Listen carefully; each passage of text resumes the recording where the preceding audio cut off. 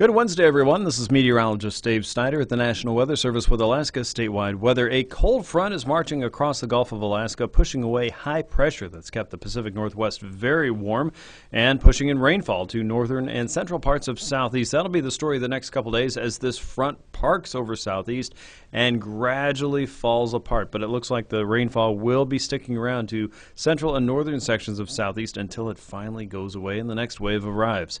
Looking back to the north, though, winds are gradually dying off for most of the central and western interior. A big improvement over yesterday's big wind, and same goes for south central. Now it's rain coming off the Gulf of Alaska from the west and southwest. We'll see pockets of rain moving through many locations across south central and southwest in the coming days. And for the west coast, there's a much better chance that that precipitation is going to mix in or completely become snowfall. It looks like there is some colder air moving in off the Bering Sea, especially with the open water for many of our western communities there, and snow and rain will be a part of the rest of the week for you.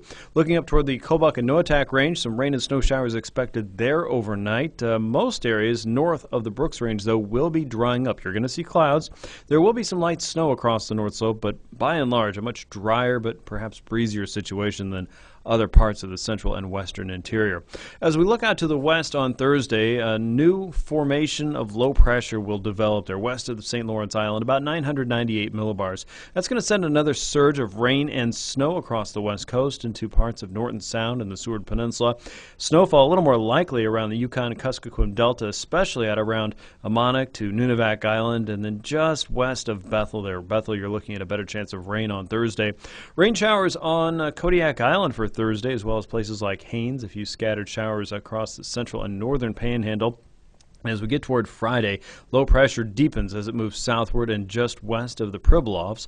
Look for the front to work its way toward the west coast of Alaska, squeezing in a little more wind across Unalaska and Dutch Harbor and moving that through the Alaska Peninsula. Watch for rain and snow showers again across many parts of south central's higher terrain. It looks like mainly rain for the Kodiak area. Rain showers a little more heavier at times around Prince William Sound. And for the higher terrain in the Alaska Range, a better chance that'll be snow with rain showers across the central and western interior and snow showers for Kotzebue Sound.